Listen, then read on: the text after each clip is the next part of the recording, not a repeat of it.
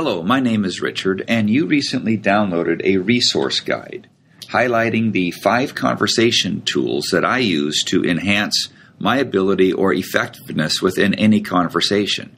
And they are, number 1, to be interested. In other words, you're focusing on them instead of trying to be interesting on yourself.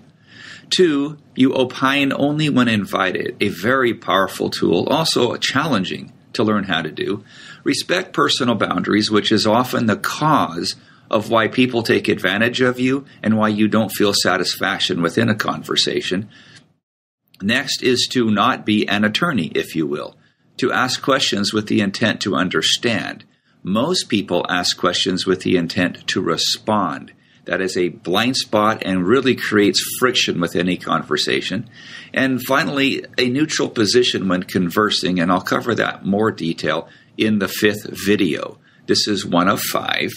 Now, each of us comes to the table in any relationship with a different set of blueprints.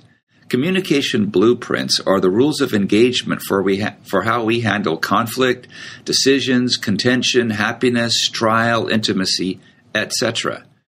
When I got married to my wife, Sherry, our blueprints were vastly different. When we met, the learning experience was fascinating. I got to know how she thought and how she reacted to things. But meeting my future in-laws didn't go very well. There was, as it were, a communication blueprint collision. Their way of doing things didn't harmonize with mine.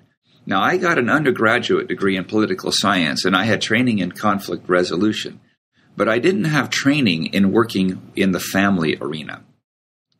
Often when we learn about a great concept or tool, we see the benefit for others. For example, if my wife would only stop nagging me and start using this tool, I'm sure I'd be much happier. Or, and this I hear a lot, I'm not going first. If my spouse goes first, or if my team will do it, or my coworker will do it, then I'll go ahead and try. Trying to get others to change first is a recipe for disaster.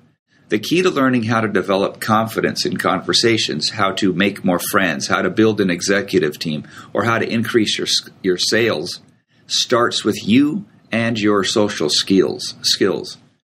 Coming from an outside-in approach is the same as talking about behavior with the intent to change behavior. It doesn't work. Focusing on the principles of successful conversation tools does, and it starts with you. Trying to get others to change throws up this huge barrier. It's like an outside wall. It's an outside-in approach. However, putting all of your energy into the only person over whom you can exercise control, which is you, is an inside-out approach. The principle of proper behavior, which is how one behaves, and you are the key elements to learning these. And I'm giving you 5 tools in this resource guide and these videos on which to work. Again, they are to be a TED, be interested in others, opine only when invited, respect your own boundaries first, learn to ask questions with the intent to understand, and having a neutral position in conversations without a bias. Bruce Lee said, "Wise men don't need to prove their point. Men who need to prove their point aren't wise." Our environment has conditioned us and deemed it socially acceptable to become emotionally attached to being right. Leadership and friendship are not correlated to being right, but rather to being safe. There are 2 positions within a conversation. The first is a TED, the other is a TING. So how does one become a TED? Well, a TED is someone who is interested. It is someone who asks questions, seeks understanding, learns how to listen, neutrally I might add, and learns how to be present in that space, to give undivided attention. Within a basic conversation, it requires a minimum of 1 TED. In other words, someone must be asking questions. If no one is asking questions, we've got 2 tings. We don't have a conversation.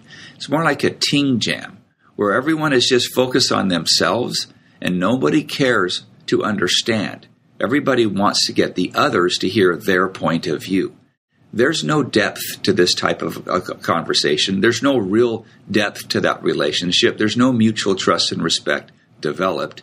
It's simply a way of manifesting your own thoughts. A ting is someone who seeks to have you agree with them. They want to be heard, and they're more concerned with who is right instead of what is right. This is basic Econ 101. If you have a lot of opinions, in other words, your supply is high, there is almost never a demand for those opinions. People don't come up to you and say, hey, I need more of your opinions. I can't get enough of them.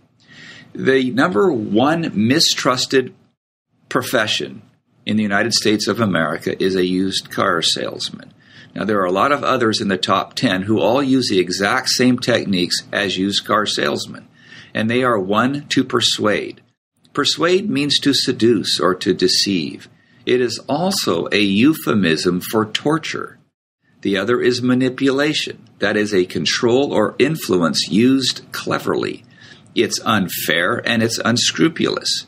Now, these are the two main tools used in almost all sales techniques inside of a courtroom, often when managers bully, when corporations try to get their way.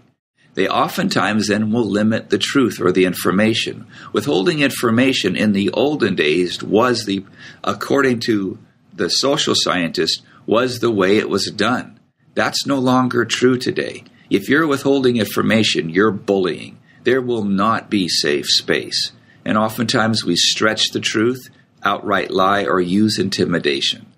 So for any parent, any leader, any mentor, spouse, when you try to convince others, you will reduce the safety inside of that space. You are, in effect, like a used car salesman. So here's your challenge, if you're up to this. Find 5 people with whom you can have a conversation. It can be anyone, preferably somebody you don't know, because it's easier. Try to hold a conversation that lasts 5 minutes.